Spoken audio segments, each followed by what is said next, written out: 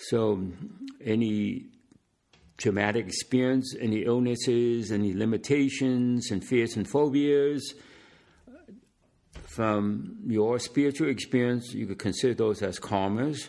So karma, you could even have karmas of karmas, right? So karmas of karma basically is like you kind of encourage or you're the one that led to someone commit a karma against someone else.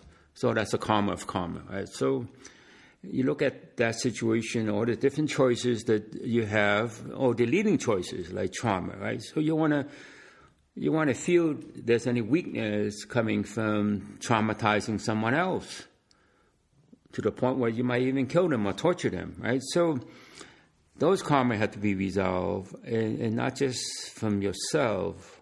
Could be coming from the experience of your ancestors or descendants from another time and space.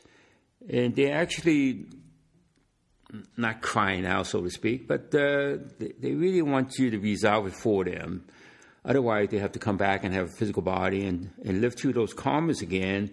And if you don't recognize the karma and resolve them, we will have a tendency to relive them